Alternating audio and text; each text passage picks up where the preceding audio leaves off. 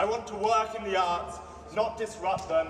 But the situation we're in means that we have to do everything non-violently possible to prevent the civilizational collapse that we are hurtling towards.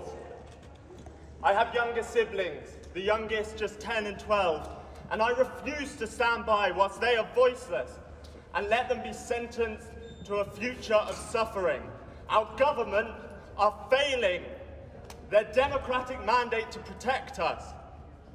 Art is important. It should be held for future generations to see. But when there's no food, what use is art? When there's no water, what use is art? And when billions of people are in pain and suffering, what use then is art?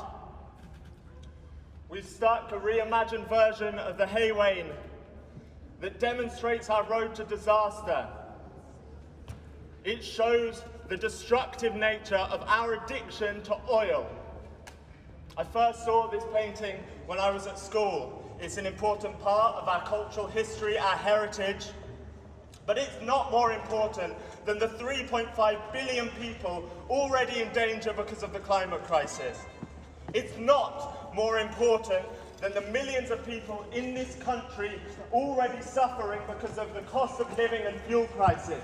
And it is not more important than the lives of my siblings and every generation that we are condemning to an unlivable future. From history, we must learn.